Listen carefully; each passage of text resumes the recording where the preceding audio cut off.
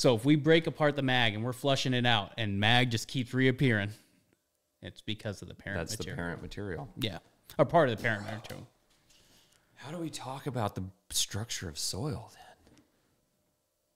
The parent material of dirt. I thought it was just dirt. What? Yeah. Isn't that what it is? That's what we're told it is. Well, Dirt's dirt. Yep. Okay. NBKs. Here's your bill. But yeah, no, I think that's a great way to see if that theory's there. Now, if he says, you know what, I still want to go the lime route, what I would do is start at don't have high mag lime. Yeah, make sure you don't have that. Have, like I said, 2 tons, and maybe just change the pH goal of like where you're trying to achieve.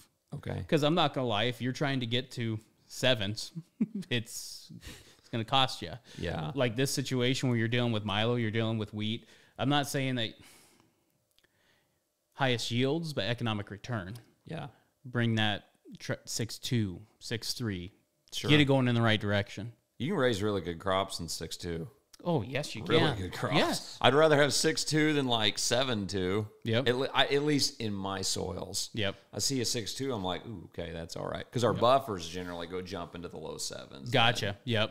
Yep. So, anyway. We just got to remember what Mother Nature does. I mean, how much it can change everything. Yeah, absolutely. That's why it'd be interesting to see when you have that wheat crop. Yeah. Just pull a Haney when you're doing your green up pass. Yeah.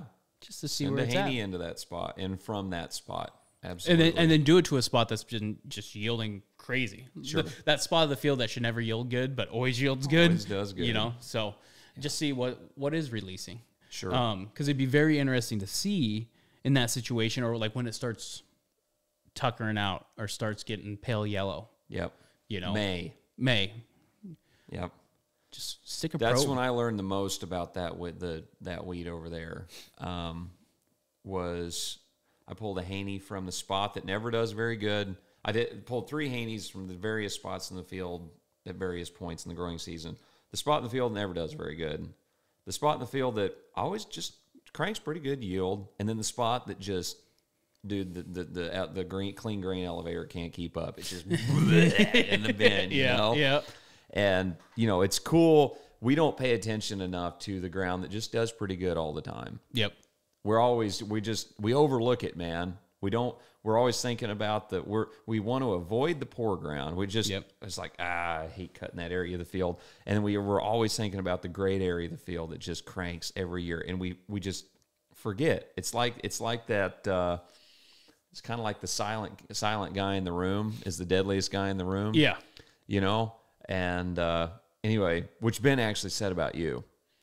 When he first met you. Because he goes, you meet Johnny and, you know, I enjoy having conversation, this and that. And then like you crack open the can on what Johnny really enjoys about. And it's like, whoa. Dude, I'm not kidding. We got in the car to go home from Nebraska and Ben's like, we got to work with that dude.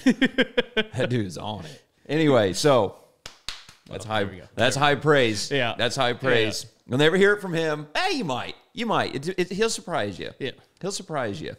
But he's like, man, we need to get on with that because we got a lot to learn, and obviously we do. So, guys, if you've liked the information that you've seen so far, go ahead and check out the full-length podcast on our YouTube channel. Be sure to subscribe there. It's also on all the major podcast platforms.